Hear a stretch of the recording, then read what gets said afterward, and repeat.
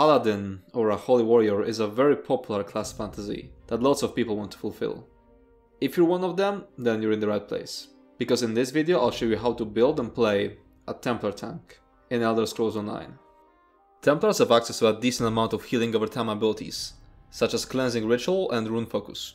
And because both of these are effects placed on the ground, Templars are better at non-mobile fights, where they can stand their ground. Otherwise they'll be forced to recast these abilities frequently as they move. They also have access to Radiant Ward, a damage shield whose base scaling is already decent compared to other classes' damage shields, because it shields you for 30% of your max health, and then on top of that it comes with an additional gimmick, because the shield's strength grows by 20% for each nearby enemy, which makes survival extremely easy when you're outnumbered. The Restoring Spirit passive reduces the cost of all their abilities, which includes ultimates, which means that Templars can slightly more frequently cast ultimates such as Aggressive Horn to support the group. To top it all off, the Sacred Ground passive grants them 10% block mitigation, which is a very important stat for tanks, that is also hard to obtain from other sources. Of course, Templar isn't without weaknesses. The utility they bring for the rest of the group comes in the form of Minor Sorcery and the Purify Synergy, which are easily covered by a Damage Dealer Templar or a Healer Templar instead. I want this video to be useful for both beginners and experienced players, so I'll start with very basic stuff, but the video will have timestamps, so you can skip over that if I'm talking about something you already know. Also, I have reused some parts of my Arcanist guide, because some stuff is simply universal for all classes. By the end of this video, you'll have a solid understanding of how to build and play an effective Templar tank, as well as know its strengths and weaknesses. So, let's dive in and see what the Templar has to offer. I'll start off by showing you all the skills that can be useful, and then I'll show you how to set them up for different encounters. Starting off with Templar's 3 skill lines: Aedric Spear, Dawn's Wrath, and Restoring Light. We're gonna start off with Restoring Light, as this skill line has the most useful abilities when it comes to tanking. Rushed Ceremony, an ability that heals you or a target in front of you. It's going to be your main instant self-heal, but you can also use it to save your teammates when needed. When compared to self-heals other classes have access to, it turns out to have a really good scaling, as the heal is equal to 15% of your max stamina or max magicka, plus 157.5% of your weapon or spell damage. However, it has one very big issue: the targeting. The ability can't target other people, which in some cases might be convenient, as it allows you to help your teammates when you're doing fine yourself, but in other cases will be a massive nuisance when you're trying to heal yourself, but the ability targets someone else. It has a massive range of 28 meters, so the only way of guaranteeing that the heal goes to you is turning around, so that there's nobody in an 180 degrees angle in front of you, which can be quite annoying to do constantly, whenever you want to reliably heal yourself. The first morph of this ability is Honor the Dead. When you heal someone below 75% HP, you restore 18% of this ability's cost every 2 seconds over 6 seconds. This also takes at the very beginning, so over these 6 seconds, you're regaining magicka 4 times, so you're restoring 72% of the ability's cost. Since the ability's base cost is rather high, as it's 4590 magicka, this is the better morph. The second morph is Breath of Life, which also heals another target for 1/3 of the original heal. It's nice, and you may find situations where this will be useful, but for most situations the sustain you'll get from Honor the Dead will be vastly better. The next ability in the skill line is Healing Ritual, and it's not very useful. In fact, I never ended up using it. However, I also ended up skipping this kind of abilities in my Arcanist guide, like the Healing Beam, and later found some really niche situations where they were extremely useful. So I want to avoid making this mistake again, and I'm gonna mention even those abilities that I have never found useful, but I suspect might have some niche use. So back to Healing Ritual. Let's simply compare it to Rushed Ceremony.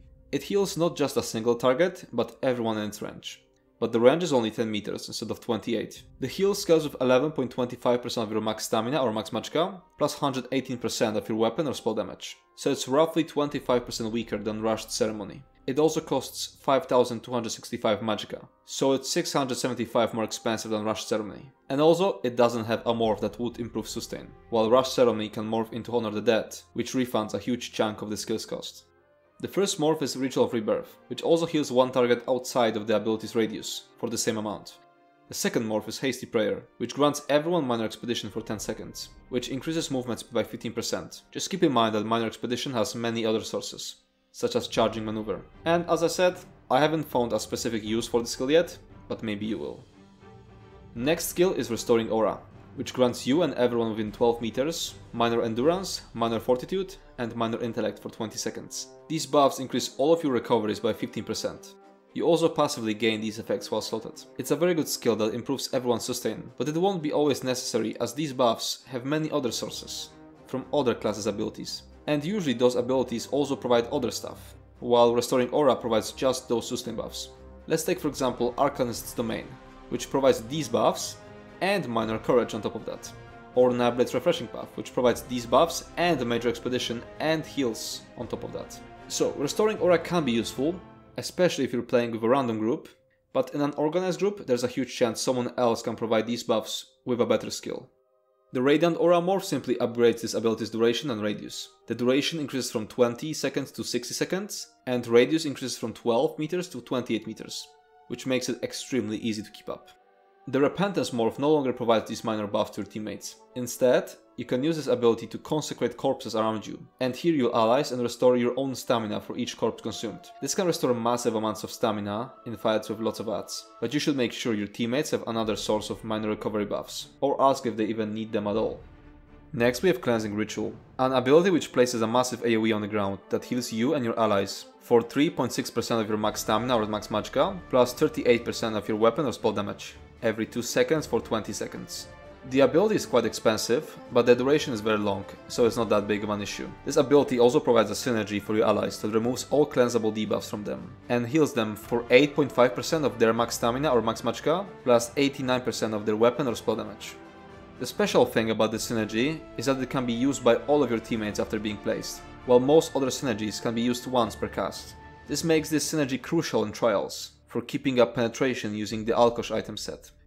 Since Ritual is so big, it's also the easiest way of proccing a very important passive, Sacred Ground, which will increase your healing and block mitigation.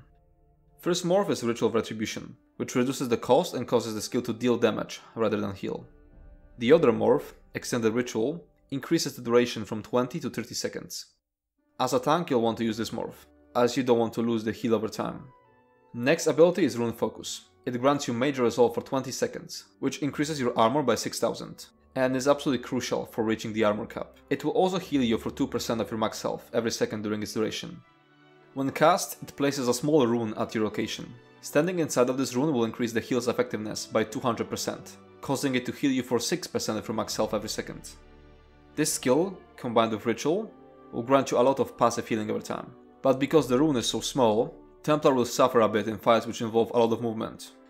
First morph, Channeled Focus, increases the duration from 20 seconds to 25 seconds, and causes you to restore 242 magicka per second. But you'll want to use the other morph, Restoring Focus. This morph doesn't increase the duration, but it instead increases the healing to 2.5% of your max health per second, which becomes 7.5% of your max health when standing inside the rune. But what's more important, this morph causes you to restore 242 stamina per second, and the reason this is better than recovering magicka is because your regular stamina recovery doesn't work while blocking, which is why it's important to seek other ways of recovering stamina. Now let's take a closer look at the passives in the Restoring Light skill line. Mending increases the effectiveness of your Restoring Light heals by 12%, depending on your target's health. So someone at 50% HP would receive 6% increased heals. Extremely important passive, as Honor the Dead, Extended Ritual, and Restoring Focus will account for a lot of your heals. Sacred Ground gives you minor mending and 10% block mitigation while standing inside of your Cleansing Ritual, Rune Focus, or Rite of Passage, and for 4 seconds after leaving these areas. Rite of Passage is the ultimate ability from the skill line, which I skipped when describing skills because there are better defensive ultimates, such as Barrier, which we'll talk about later on. Minor mending increases your healing down by 8%, and the Sacred Ground passive is the only reliable source of it, as the only other sources are 5-piece item sets and the Oak and Soul Mythic. And block mitigation is a very important stat for tanks, that is hard to obtain from other sources. The Lightweaver passive will grant your allies 2 ultimate whenever you heal them with a Restoring Light ability, while they are under 50% HP. Master Ritualist increases resurrection speed by 20% and causes your allies to return with 100% of their HP after being resurrected by you. Tanks usually shouldn't be the ones resurrecting other players, as they're usually under pressure from bosses, but it's still a good passive, and combined with the Spirit Mastery champion point, you can resurrect players very quickly. Next up we have the Dawn's Wrath skill line. This time I'll bring up one of the passives before I talk about active skills. because this passive will be important to know when discussing skills. The Illuminate passive grants you and your allies minor sorcery whenever you use a Dawn's Wrath ability. Minor sorcery increases spell damage by 10%, it's unique to Templars, and it's crucial to have. But now with hybridization it's kind of equivalent to Dragon Knight's Minor Brutality, which increases weapon damage by 10%. What it means is that if there are no Dragon Knights in your group and you're the only Templar, you'll have to use one of Dawn's Wrath abilities every 20 seconds to proc this passive, even if you don't need the ability itself. With that in mind, let's move on to the skills. First one is Sunfire. It's a very niche ability that will only come useful if you're using the Encratis' Behemoth monster set. This ability deals fire damage which will proc Encratis. You'll want to use the Vampire's Bane morph, as it increases the duration, so you'll have to refresh this ability less frequently. Next is Backlash. This ability damages an enemy and marks them for 6 seconds. After the mark expires, they take damage again, and that damage is increased by up to 200%, depending on how much damage you've dealt to them during this 6-second period. This obviously isn't useful for tanking, but it gets more interesting when we look at the morphs. First one is Power of the Light. It changes the cost to stamina and applies Minor Breach to the enemy for 10 seconds. Minor Breach reduces enemies' armor by 3000, and it's a crucial buff, but even though it's crucial, it has many other sources, such as Pierce Armor or Elemental Blockade. Second morph is Purifying Light. What it adds is, a pool of sunlight will remain attached to the enemy when the effect ends, healing your allies for 2.6% of your max stamina or max magicka, plus 27% of your weapon or spell damage every 2 seconds for 10 seconds. It's a rather weak heal, but it can be a decent option when you're required to use a Dawn's Wrath ability to proc minor sorcery with the Illuminate passive. Next ability is Eclipse. But let's go straight to the Living Dark morph, because that's the one we're going to want to use, and it changes the ability completely, so there's no point in me explaining Eclipse at all. Living Dark envelops you in a sphere for 12 seconds. Anytime you take direct damage, you slow the attacker's movement by 40% for 3 seconds, and heal for 2066. That heal value is constant and doesn't scale with anything. This can occur once every half second. This ability can heal you for a lot when you're being outnumbered, or even when you're fighting a single enemy but they have a very high attack speed. It's also my preferred ability for proccing Illuminate, as it doesn't need a target. So when there's no Dragon Knight or other Templar in a group, I always cast it before engaging trash packs in dungeons. Something I wouldn't be able to do with Purifying Light, as it needs a target. Now let's look at the rest of the passives of Dawn's Wrath skill line. Enduring Rays will increase the duration of your Sunfire, Eclipse, Solar Flare and Nova abilities by 2 seconds. Living Dark is a morph of Eclipse, so it's the only ability we're interested in that would be affected by this passive. So if you're not using Living Dark, you can save some skill points by not getting this passive. Prism grants you 3 ultimate whenever you cast a Dawn's Wrath ability, up to once every 6 seconds. You definitely want to have it if you end up using Dawn's Wrath abilities. Restoring Spirit will reduce the cost of all of your abilities by 5%. It's a very important passive that will boost your sustain by a decent amount, and it'll allow you to cast your ultimate more frequently. And time to move on to the Adrix Spear skill line. First we have Piercing Javelin ability, which allows you to hurl a javelin at an enemy and knock them back 8 meters. You won't find this useful in a huge majority of the encounters, but there are a few fights, which happen on small arenas where you can knock your enemies off the ledge with this ability, such as the last boss fight in Frostvault. You don't even have to morph this ability.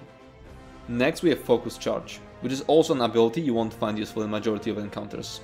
This ability allows you to charge at an enemy up to 22 meters, deals a little bit of damage, interrupts them, sets them off balance if they're with channeling, and grants you major protection for 4 seconds, which reduces your damage taken by 10%. This seems like a lot of good stuff, but most of it can be obtained in different ways. Interrupting enemies can be done easier with the Crushing Shock ability, which also has a better range, and doesn't require you to charge at the enemy. If you want major protection, Revealing Flare is a better option, which also grants you passive magic recovery.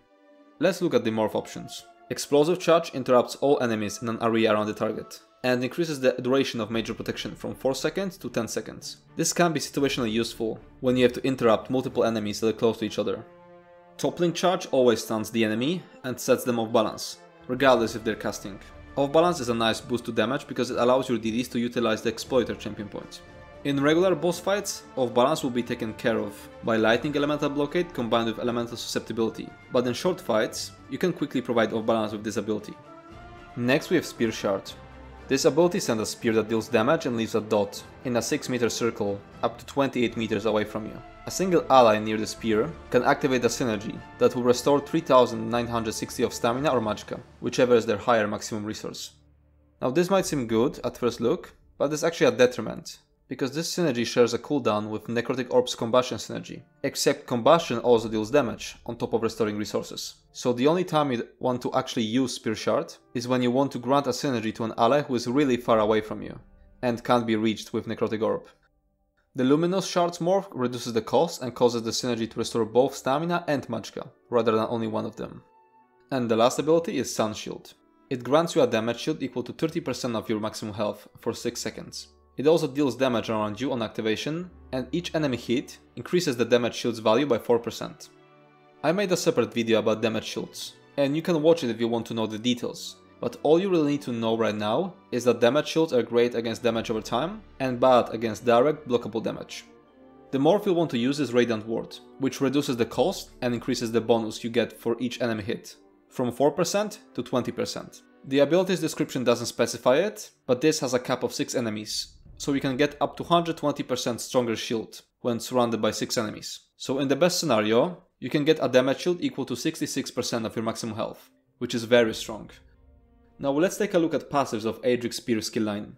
Piercing Spear increases your critical damage by 10% and increases your damage done against blocking targets by 10%. You don't really need it as a tank, so you can skip it until you have an abundance of skill points. Spear Wall grants you minor protection for 6 seconds, after using an Adric Spear ability, which 99% of the time will be Radiant Ward. You definitely want it. Burning Light, in a big shortcut, is just bonus damage, so you don't need it immediately as a tank, so only get it once you have spare skill points. Balance Warrior increases your weapon and spell damage by 6% and your armor by 1320. It's extremely strong passive. The weapon and spell damage bonus will increase effectiveness of your heals, and the bonus armor will make it much easier to reach the armor cap. Now that we've covered class skill lines, let's move on to weapon skill lines. You'll only need 2 out of the 6 weapon skill lines, One-Handed Shield and the Destruction Staff. Let's start with the One-Handed Shield skill line.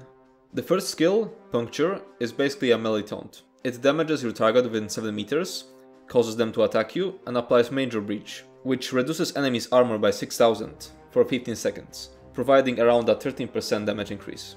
This debuff is extremely crucial to have. Whenever you can't use Puncture, for example because you're in a double Ice Staff setup, you'll have to make sure there's some other source of Major Breach. The morph you want to use here is Pierce Armor, which additionally provides Minor Breach, which reduces enemies' armor by 3000. The other morph, Ransack, provides Minor Protection, which you already have from your Spear Wall passive. It's also worth noting that you can modify Puncture with the Puncturing Remedy set, so that each cast of Puncture will heal you for 14% of your max health. Next skill is Low Slash. The base skill only provides Minor Maim, which can easily be obtained from other sources, so it's not particularly useful. However, its morph, Heroic Slash, is much more valuable. It not only applies Minor Maim, but also provides Minor Heroism to you for 15 seconds, allowing you to gain 10 ultimate per cast, allowing you to cast your ultimate more frequently. It's a nice bonus, but in practice you won't be able to fit it into your skill setup in the majority of situations. Still, it's a good skill to have leveled up for those few situations when you do have the space for it.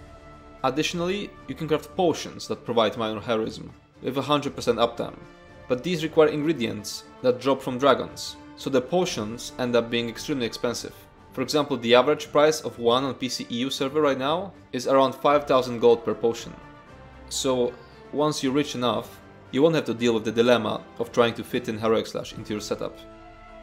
The next skill is Defensive Posture, which grants you a damage shield equal to 31% of your max health for 6 seconds, and allows you to reflect one projectile that would hit you.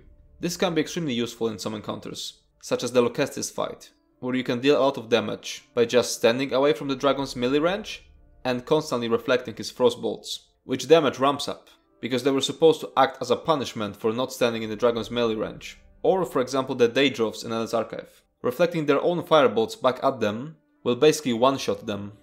There's only one good morph here, Defensive Stance, which reduces the cost of your block and increases your block mitigation by 10%. It's gonna be crucial for some fights, where there's lots of blockable direct damage. It's also worth noting that you can amplify it with the Defensive Position set, so that each cast of Defensive Stance will restore magicka.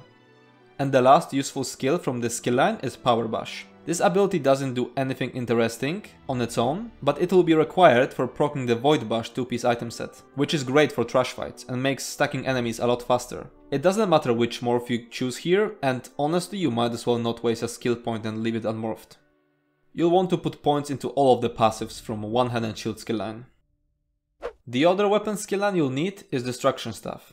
Keep in mind that most of these abilities have different effects based on the type of stuff you're using, but I'll only be talking about Frost variants, because that's the type of stuff you want to use as a tank. The first skill is Force Shock. While it's just a basic damaging ability, its morph, Crushing Shock, will prove to be essential in some fights. This is because Crushing Shock can be used as a ranged interrupt, interrupting enemies who are channeling their abilities just like a bash, except it has a 28 meter range. This can be incredibly helpful in fights where the enemy is casting dangerous spells from a distance and you need to interrupt them quickly. The next skill is Wall of Elements, which is absolutely essential and you'll always have it on your skill setup. It places an AoE in front of you for 10 seconds, which deals a tiny bit of damage, grants your allies a damage shield against projectiles, and applies 40% slow and Minor Breach to enemies that are chilled. Minor Breach provides almost 3000 penetration, and we already talked about it multiple times when covering previous skills. But the real reason why you'll need Wall of Elements in every skill setup is different. Every weapon skill applies enchantments of the weapon it's being used with. You will want to use the Crusher enchantment on your Ice Staff, which combined with the Infused Weapon trait, will reduce your enemy's armor by 2108 for 5 seconds, with a 5-second cooldown. Since Wall of Elements ticks every second, it will constantly proc Crusher whenever it's off cooldown, allowing you to provide 100% uptime on that armor debuff. Huge majority of the times you'll want to use the Elemental Blockade morph, which increases the size of the AoE and increases its duration from 10 to 15 seconds. But the other morph, Unstable Wall of Elements, also has some uses. That's because it provides the damage shield also when it expires, so you can spam it to constantly apply a decent damage shield against projectiles to your teammates. I managed to utilize it quite well in the Black Rose Prison arena.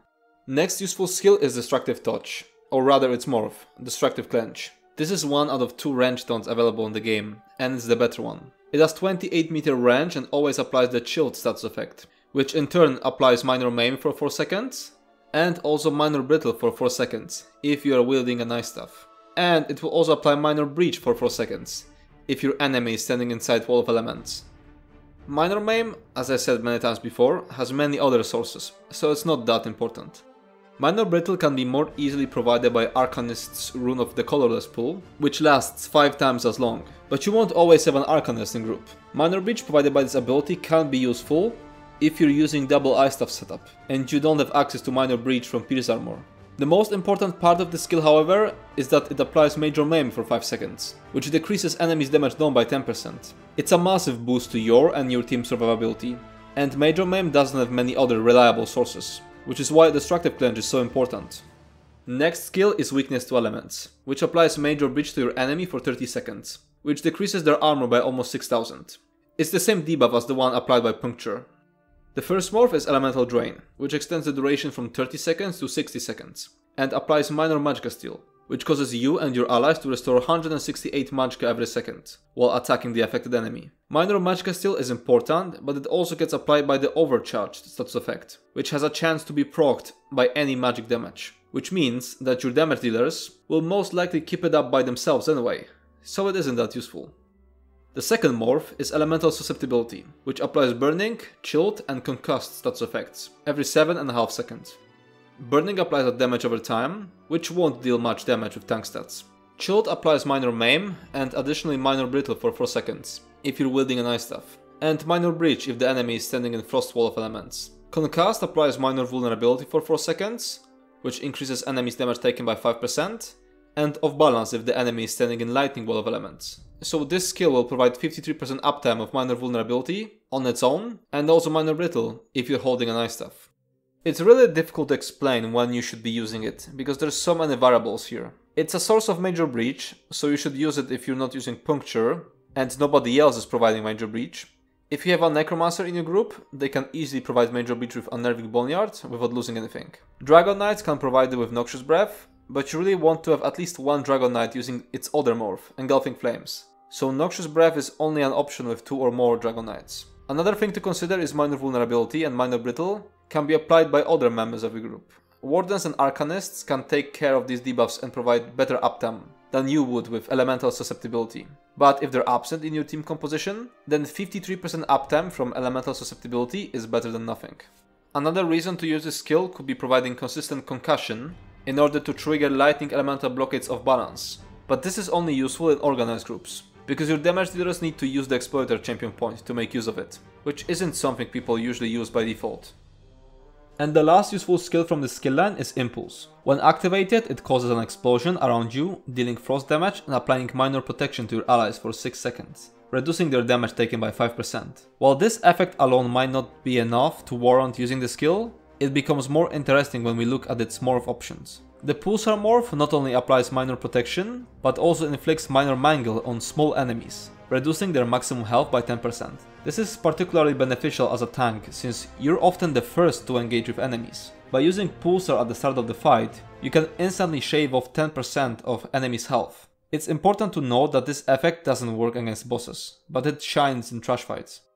Additionally, the Pulsar morph triples the chance to proc status effects. When combined with the charged trait on your Ice Staff, you'll have an almost 100% chance to proc the chilled status effect on every enemy around you. This in turn synergizes with your Wall of Elements. Using Pulsar inside of your Wall of Elements will grant several benefits. Minor protection for your teammates, reducing their damage taken by 5%. Minor mangle on enemies, reducing their maximum health by 10%. Chilled status effect, which procs minor maim, decreasing enemies damage done by 5%. Since you're wielding an Ice Staff, the chilled status effect will also proc minor brittle, increasing your enemy's critical damage taken by 10%.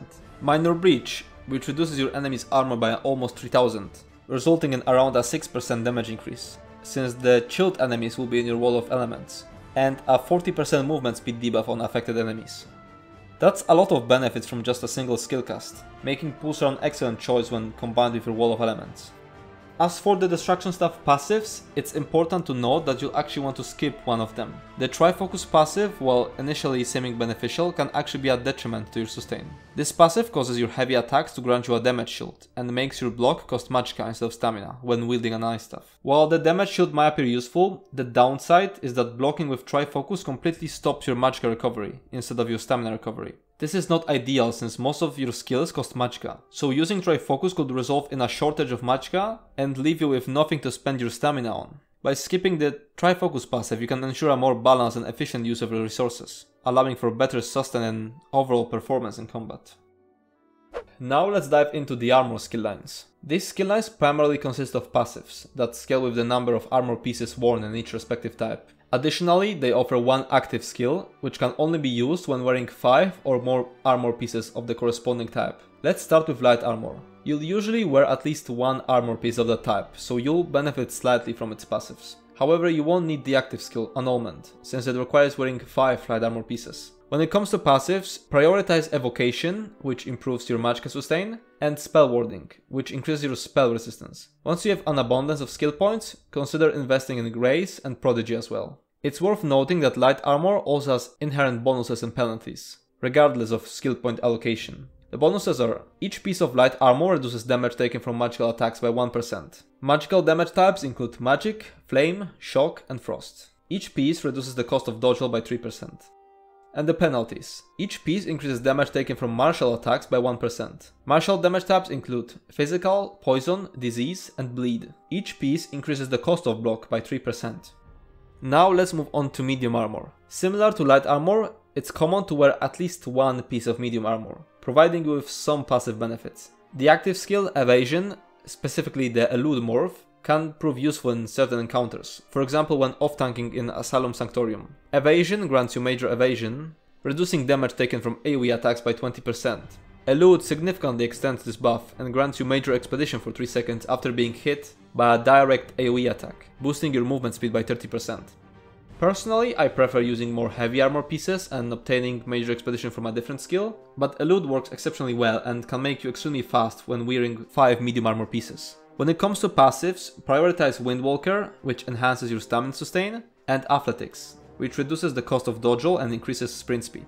Dexterity and Agility are also valuable passives to invest in, once you have an abundance of skill points. It's important to note that medium armor also provides inherent bonuses, regardless of skill point allocation.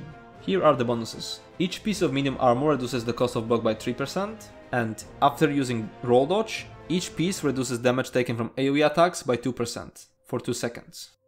Lastly, let's discuss heavy armor, which is our primary armor type. In most cases, you'll be wearing 5 heavy armor pieces, allowing you to really benefit from its passives. The active skill, Unstoppable, provides several buffs. It grants Major Resolve for 20 seconds, and it provides 6 seconds of crowd control immunity. However, during the crowd control immunity, your movement speed is reduced by 65%. While the base ability of Unstoppable has limited utility, its morph, Immovable, is absolutely essential for Sentinel encounters. One example is hard mode Zalvaka and Rogrove.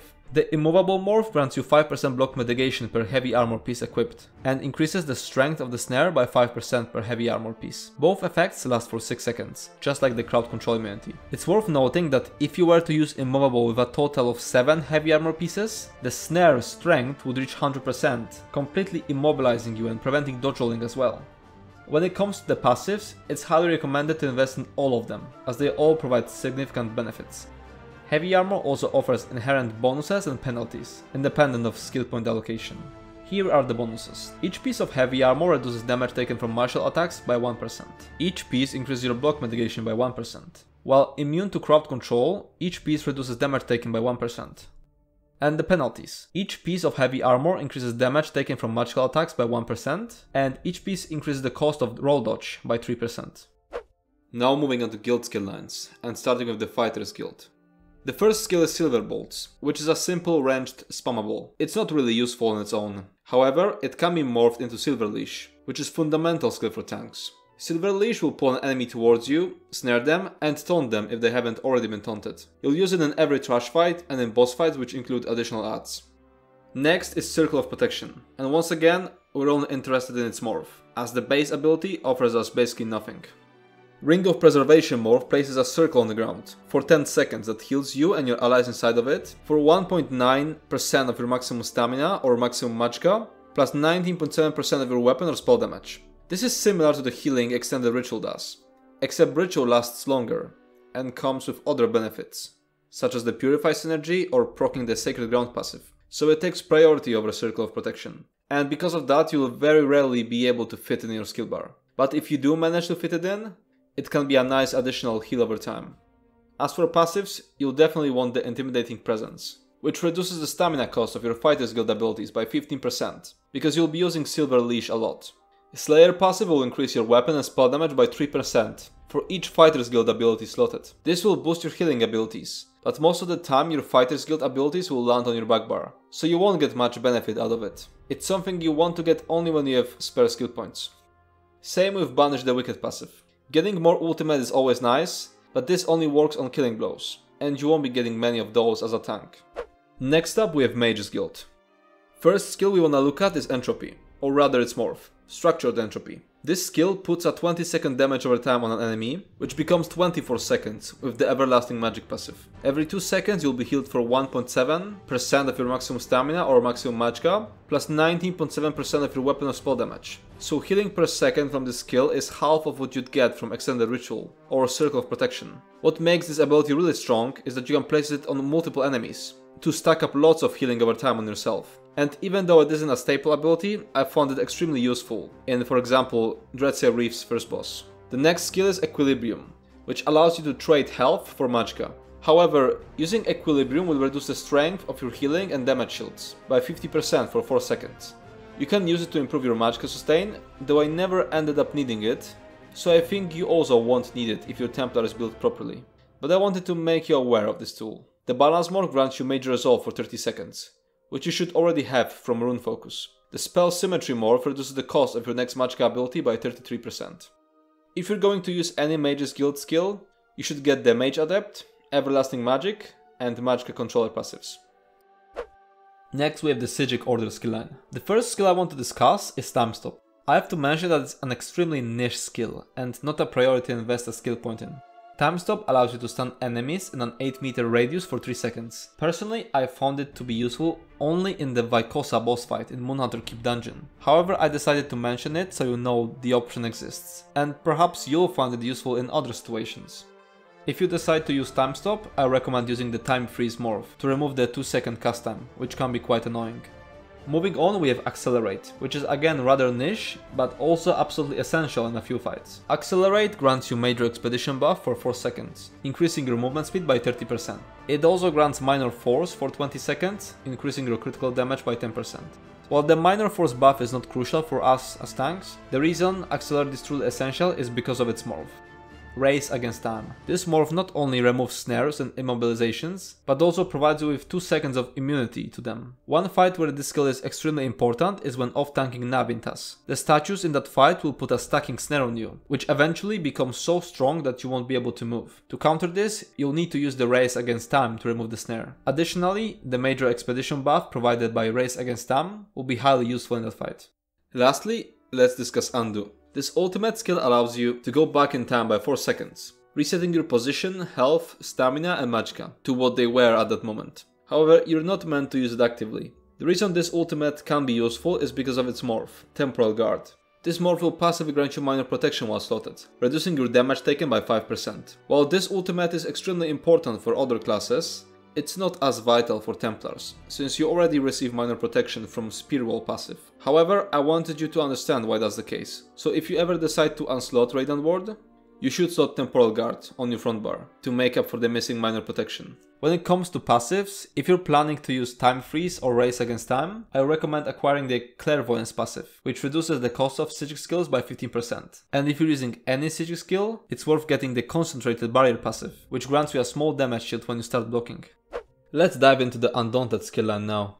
First we have Blood Altar, which is an essential skill to have in every fight. While it doesn't necessarily need to be run by you, someone in your group should use it on every boss fight, as it greatly enhances survivability. When Blood Altar is placed down, every enemy within a 28 meter radius will constantly be afflicted with minor lifesteal. This effect restores 600 health to your allies whenever they attack these enemies, up to once every second. However, the more important aspect of this skill is the synergy it provides. When your allies' health drops to a low level, they can activate the Blood Funnel synergy, healing them for 40% of their maximum health. Like all synergies, it can be used once every 20 seconds, but it gets even stronger.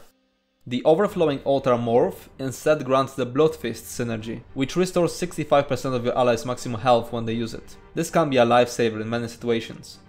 Moving on, we have Trapping Webs. This ability places a web on the ground that deals damage, slows enemies, and explodes after 10 seconds. However, the most crucial aspect is that it grants a single use of the Spawn Broodling synergy to your ranged allies, which summons a spider. Unfortunately, due to the ranged requirement, this synergy is quite niche, as your ally needs to be really far away to activate it. However, in certain situations, like in Asylum Sanctorium, where your allies need to be distant from the main boss, they can utilize this synergy. I recommend using the Shadow Silk morph, as it grants the summoned spider a strong damage over time effect. Next we have Inner Fire. This is the second of the 2 ranged taunts available in the game, but it is considered the weaker option. It has a range of 28 meters, just like Destructive Clench, but deals magic damage. The additional benefit is it provides a 50% chance to provide a single use of the Radiate synergy. Similar to Trapping Webs, this synergy can only be used by ranged allies, making it somewhat problematic to use in most situations. The Inner Rage morph increases the chance of providing a synergy from 50% to 100%. The Inner Beast morph changes the cost from magicka to stamina and increases your own damage dealt to the taunted enemy by 10%.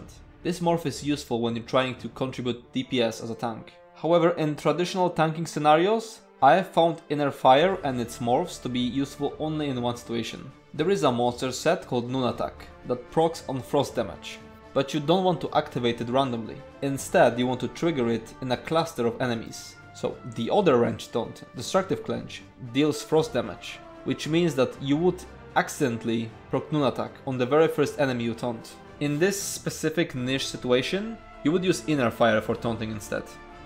The next skill is Bone Shield. It grants you a damage shield equal to 30% of your maximum health, which is almost identical to the shield you get from the Defensive Stance skill in the 100 and Shield skill line. However, Bone Shield also grants your allies a single use of the Bone Wall synergy. When used, this synergy provides them and up to 5 other allies with a damage shield equal to 33% of their maximum health. It's important to note that if you receive the damage shield from someone else using the Bone Wall synergy, it will trigger the 20-second cooldown for you as well. This means that you can't use Bone Shield and have your allies use it one by one. In content such as 4-man dungeons, if one person activates the synergy, it goes on cooldown for everyone, assuming they were within range to receive the shield. For optimal usage, I recommend using the Bone Surge morph. This morph changes the synergy to Spinal Surge, which not only provides the damage shield, but also grants everyone affected by the shield Major Vitality for 6 seconds. Major Vitality increases their healing received by 16%, and it's a rather rare buff. Bone Surge is an excellent skill to enhance your group survivability against mechanics that deal significant damage to the entire group, such as for example the Choking Pestilence mechanic from Balsnor Dungeon's final boss, Matriarch Laditalvani. Moving on, we have Necrotic Orb. This skill sends an orb slowly floating forward, dealing damage to all enemies around it. It also provides a crucial synergy to allies, dealing damage and restoring 4000 of their dominant resource when activated. The first morph, Mystic Orb, increases all of your recoveries by 100, while the orb is active. The second morph, Energy Orb, transforms the orb and the synergy to heal allies instead of damaging enemies. The synergy is essential for sustaining resources, but most of the time you won't have to use it yourself, because someone else in the group will already do so. The Necrotic Orb ability itself might not be the best damaging skill, but it's still competitive with others. Healers often use the Energy Orb skill, which means it's typically covered in trials and in dungeons when you have a dedicated healer.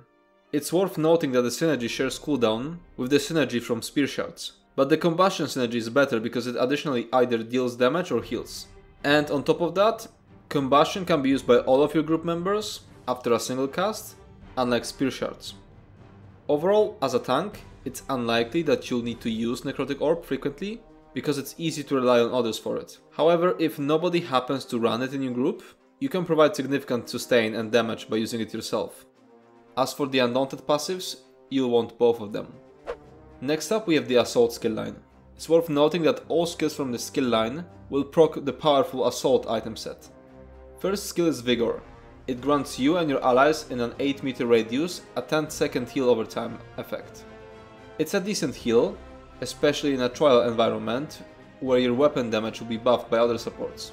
It's also the skill you'll be proccing powerful Assault set with most of the time. The first morph, Resolving Vigor, doesn't heal your allies anymore, heals you for a higher amount in half the time, and grants you the Minor Resolve buff for 20 seconds, which increases your armor by almost 3000. Minor Resolve is essential, which is why you'll be using this morph most of the time. The other morph, Echoing Vigor, increases the duration from 10 to 16 seconds and increases the radius from 8 to 50 meters.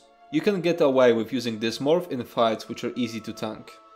Next skill is Rapid Maneuver. This skill grants you and your allies within 28 meters a major expedition for 8 seconds, which increases movement speed by 30%. It's also worth noting that this skill is very expensive and costs 6426 stamina without any modifiers. The morph you'll want to use is Charging Maneuver, which also grants minor expedition for the duration, which increases movement speed by 15%. This morph also has its cost reduced to 6156. I use this skill in trash fights in trials, just so our group can move faster towards the next trash pack. But this is obviously not necessary and it's just a time saver. There are however places where Charging Maneuver will be actually really useful, and not just a time saver. One example is a Lord Falgraven fight in Kind's Aegis trial. There's a mechanic where your team has to run around the arena and form a line in order to interrupt him while he's channeling an ability that will eventually kill your entire team. And Charging Maneuver is extremely helpful in that phase. And with 28 meters range, you should be able to reach your entire team when timed correctly. Next skill is Caltrops. It places an 8 meter AoE that deals damage and slows enemies inside of it by 50%. The reason you'll want to use it is because of one of its morphs, Razor Caltrops, which applies Major Breach to all enemies inside of it, reducing their armor by almost 6000, providing around a 13% damage increase. It's extremely good for trash fights. And the last useful skill from Assault skill line, and a very important one, Warhorn. This is the ultimate you'll be using most of the time. It costs 250 ultimate and applies a buff to you and all allies within 20 meters that increases their max stamina and max magicka by 10%. This translates to roughly 300 weapon and spell damage, so it's comparable to the bonus powerful Assault provides. And it gets even better when it's morphed. The Aggressive Horn morph also provides Major Force for 10 seconds, increasing your allies' critical damage done by 20%. It's a massive boost to your group's DPS. As for Assault passives, none of them affect PvE combat, but you'll definitely want to put a single point into continuous attack to get the permanent Major Gallop, which will increase your movement speed while mounted by 30%. Next we have the Support skill line. Starting off with Siege Shield. Its morph, Propelling Shield, increases the range of abilities with a range of at least 20 meters by 7 meters. while you are standing inside of it. It's going to be really useful in some encounters. Next we have Purge. It's a very expensive ability that will cleanse up to 3 effects from you and your allies within 18 meters. It's extremely useful in some places, such as for example the first boss in the Halls of Fabrication trial, Hunter Killer Fabricants. You'll want to use the efficient Purge morph to make the cost a bit more bearable. Next skill is Guard. This skill allows you to form a link between you and another group member, which transfers 30% of the damage they take to you. The link has a range limit of 50 meters. There will be fights where one of the tanks, usually the main tank, but sometimes the off tank, takes significantly more damage than the other. In those fights, the tank with the easier job will guard the other tank to help them survive. One of its morphs, Mystic Guard, also provides constant minor vitality, which increases healing received by 8%, and it's quite a rare buff with very few other sources. Next skill is Revealing Flare, and it's an extremely important skill for a tank. Activating the skill itself exposes invisible enemies which you'll never find useful in PvE, but it also passively grants you major protection, which decreases your damage taken by 10%, which is huge. It's basically trading a skill slot for 10% damage mitigation. You can also get major protection from explosive charge, but with this skill you don't need to cast anything to keep it up. And it also procs the Magicka 8 passive, increasing your Magicka recovery by 10%. And last, we have the Barrier ultimate. It costs 250 ultimate and grants you and your allies within 12 meters a massive damage shield for 30 seconds. This is the best ultimate when you need to help your group survive, rather than increasing its DPS with the Horn ult. The Replenishing Barrier morph is the better one, as the healing you gain from Reviving Barrier is very small, so it's better to get some ultimate back from Replenishing morph, to be able to gather enough ultimate for the next barrier faster. As for support passives, you'll absolutely want the Magicka 8. It will increase your Magicka recovery by 10% for each support ability slotted. Now let's talk about the Vampire skill line. Being a vampire can be situationally very useful, but you need to be aware of its drawbacks. There are 2 ways of utilizing the Vampire skill line. You can stay on stage 1 and gain access to Exhilarating Drain, an ability which is a 3-second channel that generates 20 ultimate. It can be very useful when you don't have much to do and you're not under pressure, so you can constantly channel to generate a lot of ultimate and spend it to increase your group's DPS with Horn or increase its survivability with Barrier. Being a vampire will also allow you to use Mist Form, which allows you to dash ahead and absorb projectiles. It can be very useful in some situations. For example, in Cloud Rest, this can entirely absorb Smage's heavy attack. After morphing it to Elusive Mist, you'll also get Major Expedition and Major Evasion. Being a stage 1 vampire will increase the cost of all your non-vampire abilities by 3%, increase your flame damage taken by 5%, and decrease your health recovery by 10%. You could also be a stage 3 vampire and also gain access to the Undeath passive, which reduces your damage taken by up to 30% based on missing health.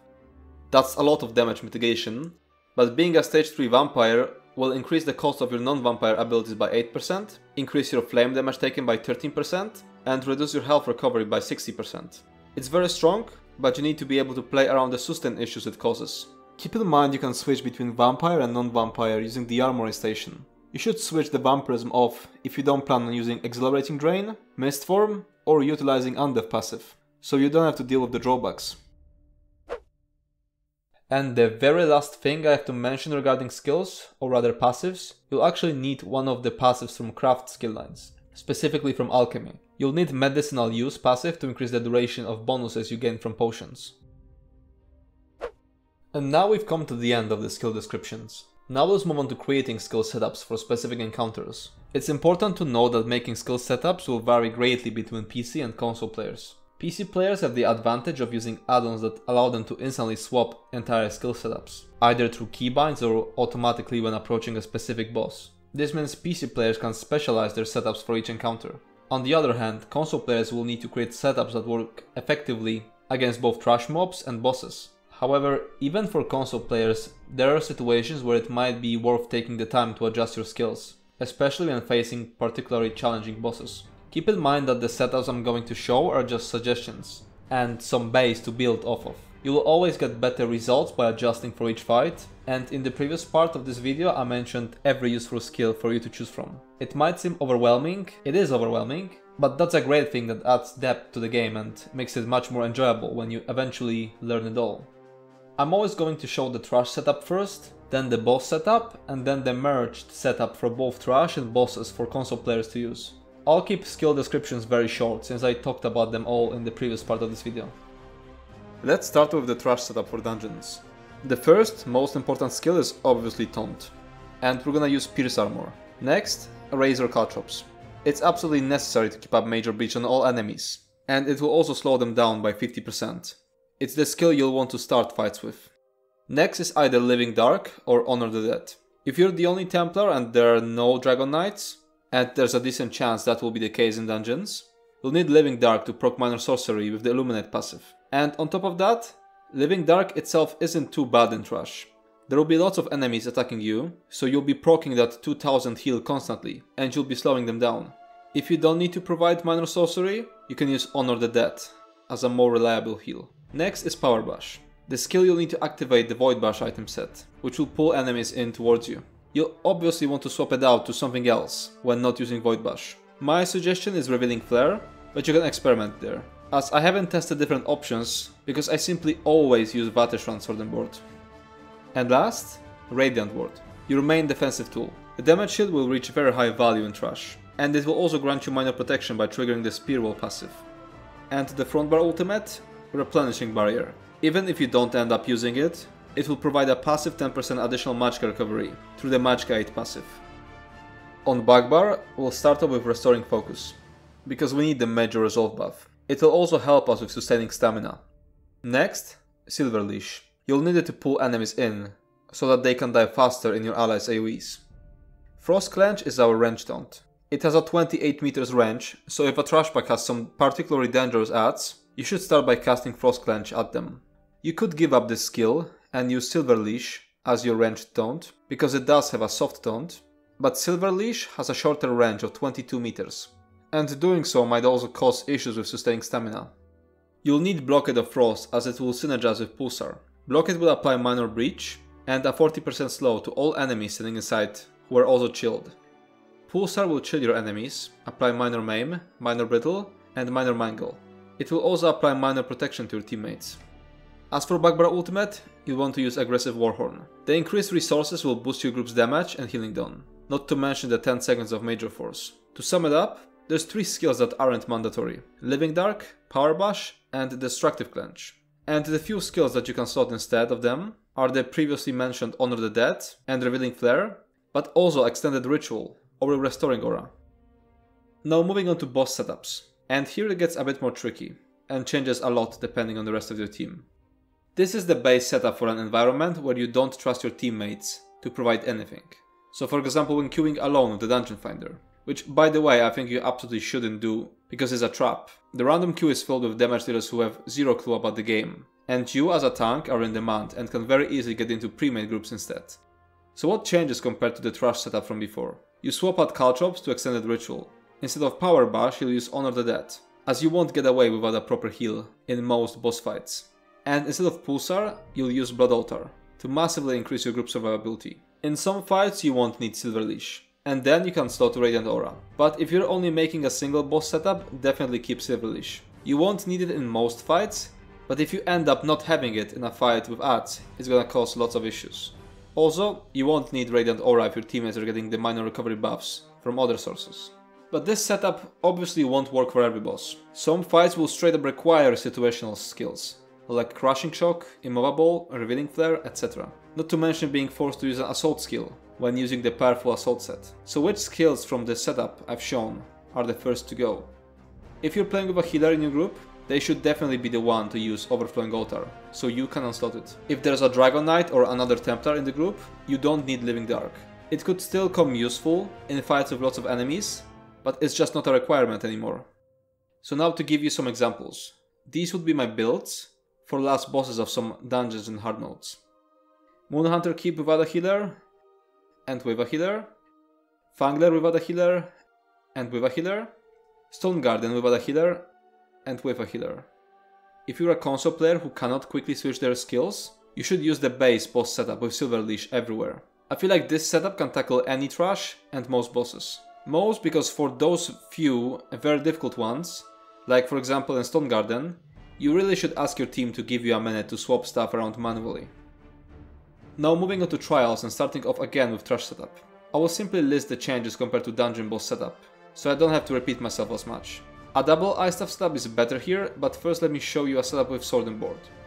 Instead of Blood Altar, you'll want to use Pulsar. And instead of Extended Ritual, you'll want to use Charging Maneuver. Charging Maneuver is not really needed, it's just a matter of convenience. And it just makes you reach the next rush back faster. I assume that in a 12-man group, there surely would be some Necromancer providing major breach with their Unnerving Boneyard. But in pack groups, you might want to swap Charging Maneuver to Razor Caltrops. In optimized groups that want to utilize the Alkosh item set, you'll need Extended Ritual, which I just told you to unslot for Charging Maneuver. But in optimized groups like these, there just has to be a Dragon Knight providing minor brutality, so you can safely unslot Living Dark. It's better to use double Ice Staff setup because this way you can use a charged Ice Staff on your front bar to amplify Pulsar and an infused Ice Staff back bar to amplify your Crusher enchant. Here's the skill setup for double Ice Staff. Now moving on to trial boss setups. This is going to be extremely similar to base boss dungeon setup. First difference will be that you absolutely won't need Overflowing Altar in trials, because you'll always have a healer in those. Once again, you can support your group better with a double Ice Staff setup, but there's one difference compared to trash setups. It's usually easier to survive with a sword and board, because you can get your stamina back by heavy attacking, and you can utilize skills such as Defensive Stance or Pierce Armor combined with Puncturing Remedy set. Trash packs are usually trivial compared to bosses, so personally I just use ice staves there and forget about any nuance. But for bosses you really should think about what you're going up against and consider if maybe using sword and board wouldn't be better for a specific fight. Other than that, everything I've said about situational skills in the dungeon boss setup section of this video applies here, so I won't be repeating that. But I'll show you a few examples. These will be my builds for bosses of some trials and hard modes. For main tanking Flame Herald Basse, also that's the type of fight where I'd use stage 3 Vampirism. For main tanking Zalvaka, and for main tanking Yolnacrene. And that's it for the skill setup part of this video. Just a friendly reminder, the key to getting better results is to adjust your skills based on the situation. There are a bunch of things you need to consider when setting up your skills, like who's on your team and the type of enemy you're going up against. So don't forget about all those niche skills that come in handy only in specific situations. Experiment a bit and see what works best for you. Now moving on to gear, I'm gonna talk about armor weight, traits and enchants. Then the same for weapons, and then the same for jewelry. I'll talk about item sets later on. One very important thing for console players, once again, you're at a disadvantage because you won't be able to quickly switch your gear with add-ons. Well, for skills I was showing a compromise setup for console players, I won't be doing that with gear as it's more straightforward here. Simply use the boss gear everywhere and don't optimize for trash at all. So, other than the armor passives I've talked about before, the 3 armor types also provide different amounts of armor, with heavy providing the most, then medium, and then light. The armor value also varies depending on the body part the armor goes on. A chest piece provides the most armor, then legs, head, shoulder and boots provide the same amount of armor, and then gloves and belt provide very little armor. You'll want to use at least one piece of every armor type to trigger the Undaunted Metal passive from the Undaunted skill line. So most of the time you'll be wearing 5 heavy, 1 medium and 1 light. You'll be able to fit in 2 5-piece item sets and a single 2-piece monster set that comes only in the form of head and shoulder pieces. It's easier to work on examples, so let's say we're using 2 heavy 5-piece sets, Turning Tide and Pearlescent Ward, and we're using Archdruid as our monster set. In this scenario, which is the most common one, these are the weights you're going to use. You're basically forced into heavy on 5 of those pieces, but you can use any weight you want on your head and shoulder. So you'll want light and medium to get the full value of Undaunted Metal. Changing the medium piece to light will reduce your magical damage taken, but also reduce your maximum resources including max health. So while it might make sense against magic damage that scales with max HP, such as the Basse fight, it's still better to keep the medium piece against magic damage that doesn't scale with max HP, such as in the fight against Smaja. It's impossible to show you all the combinations because there's so many variables, but let me show you 2 more examples.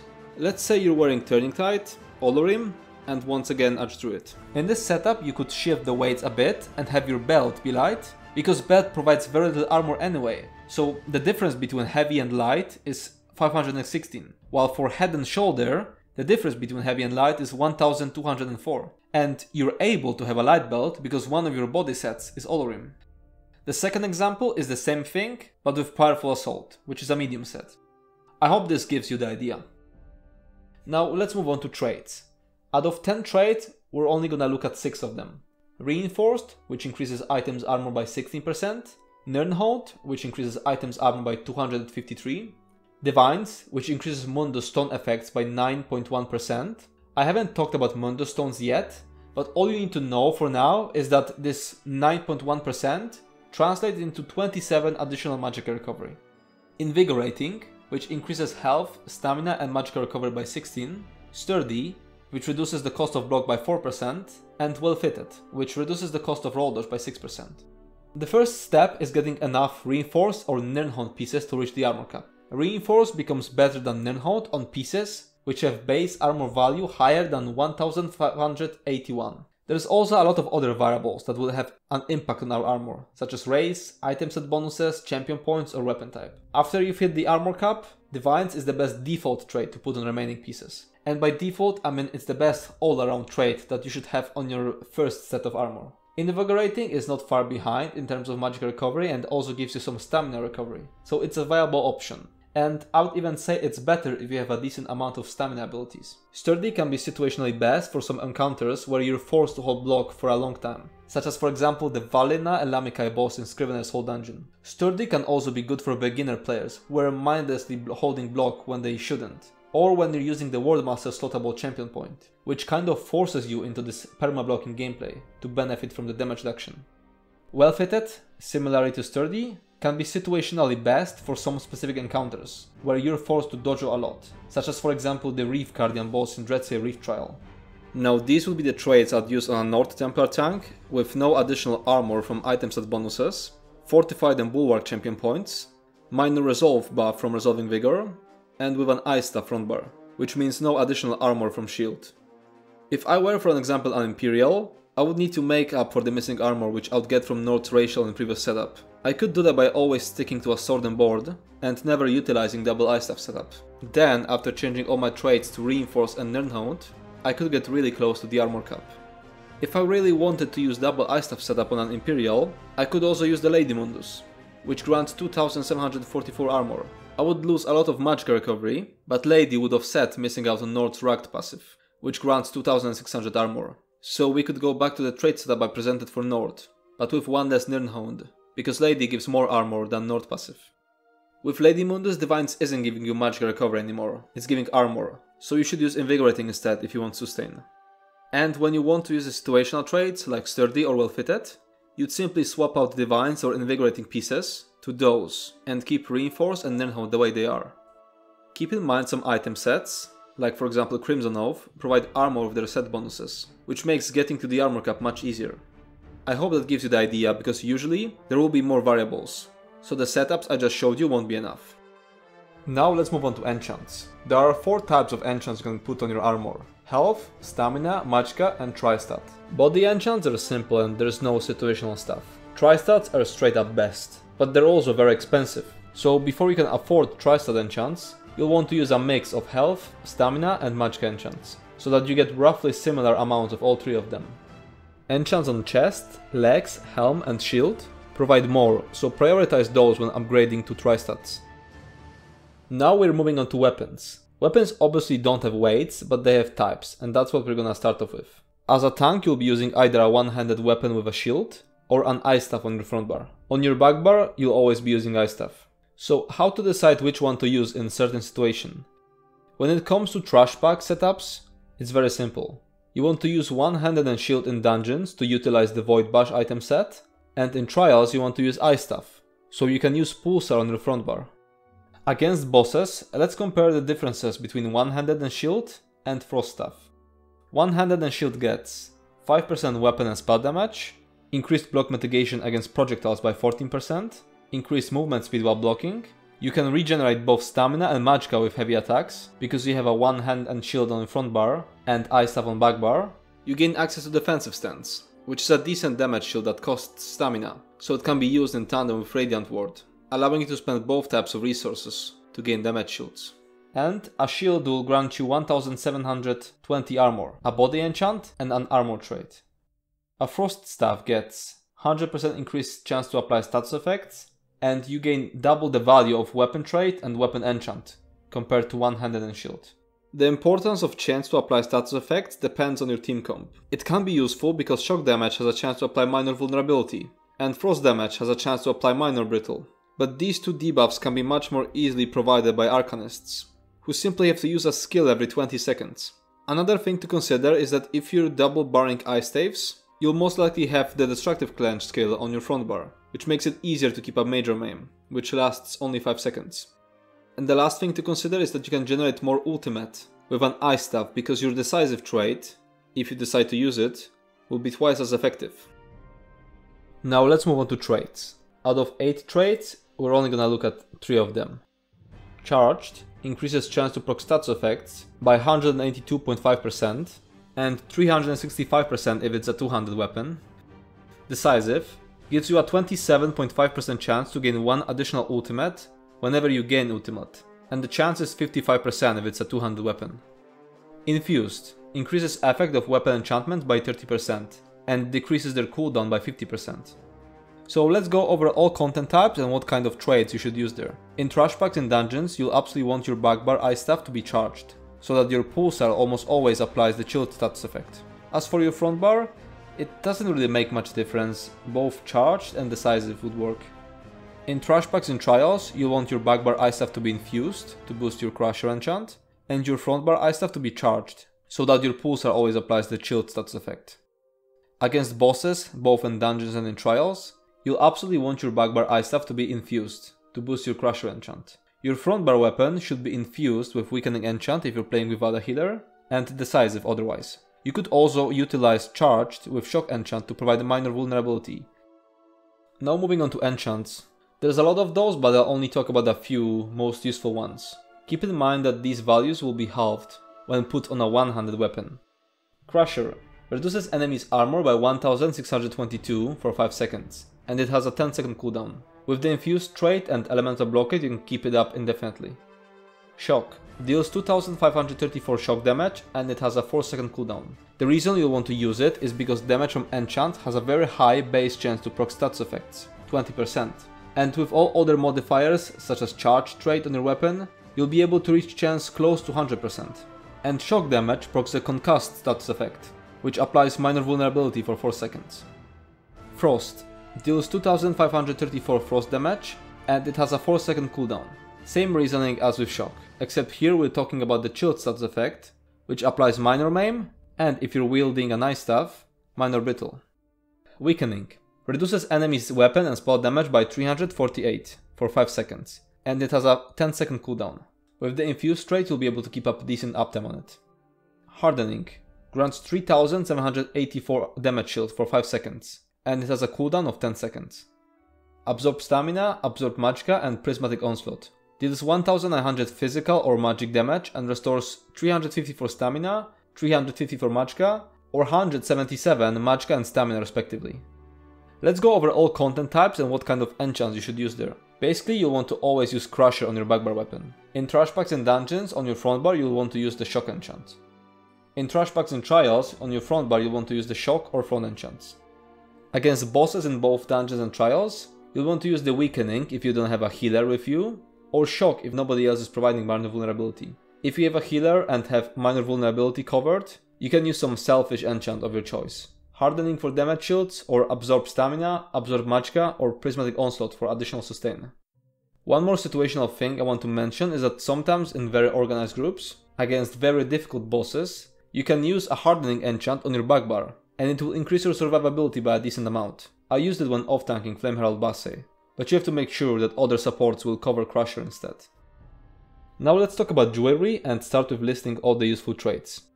Infused increases effectiveness of jewelry enchantments by 60%. Harmony restores 880 health, stamina and magicka whenever you activate a synergy. Swift increases movement speed by 7%. And Protective increases armor by 1190. In trash fights, the best trait is Swift. The movement speed is really useful there, and trash is usually easy to deal with, so you don't need the additional sustain from Harmony or Infused. Against bosses you'll want to use Infused or Harmony.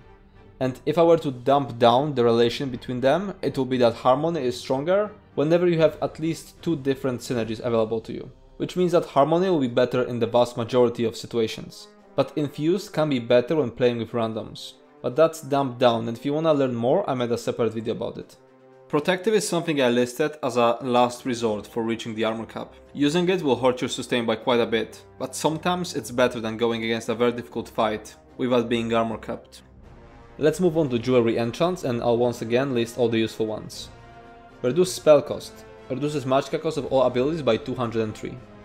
Reduce skill cost. Reduces health, stamina and magicka cost of all abilities by 133. Bracing.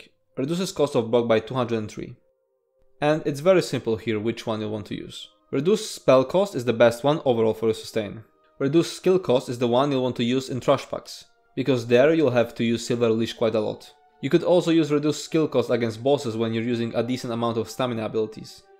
Bracing enchant is something you can use for a bit while you're learning the game, and you're panicking and holding block a lot more than you really have to. Now item sets. You're able to fit onto yourself 2 5-piece item sets and a single 2-piece monster set. There's tons of them, but fortunately I already made separate videos for those. Here's the video for 5-piece sets and here's a video for monster sets. Some of the 5-piece item sets can be one-barred, which means that you can wear 3 of its pieces on body or jewelry and the last 2 pieces on your weapon slots. Doing so with a single 5-piece item will allow you to fit in a 2-piece weapon set on one of your bars. Here are the sets you could use in that case. Puncturing Remedy if you're using Pierce Armor. Defensive Position if you're using defensive stance. Void Bash, absolutely great for trash packs and dungeons. You'll need Power Bash to proc it, which I already put in the dungeon skill setup specifically for this set. Here is an example of such setup. If you were to one-bar both of your 5-piece sets, and have one of them work only on your front bar, and the other one only on your back bar, you can't fit in weapon sets anymore, but you'd be able to fit in 2 more items on your body or jewelry. In this situation, it's best to use a mythic and 1 piece of the trainee set. It's also worth noting that the trainee comes in any weight, which gives you some flexibility. Unfortunately, there aren't many useful mythics for tanking. The 2 I can recommend are Death Dealer's Fat, but it'll be a detriment if a fight has damage that scales with max HP, and Marken Ring of Majesty. Now let's talk about the gear you should start with. This is the crafted setup you could start with. I'm saying you could because you don't have to start with crafted gear. Turning Tide and Crimson Oath are 2 very good sets that come from dungeons, and normal difficulty dungeons are relatively easy. If you want, you can skip the crafted set phase and go farm these dungeons while wearing some random gear you've got from questing. To make everything a bit more clear, now I want to show a few examples of full gear sets I would use for some encounters. For dungeons without a healer, this is what I'd use in trash, and this is what I'd use against bosses. For dungeons with a healer, this is what I'd use in trash, and this is what I'd use against bosses.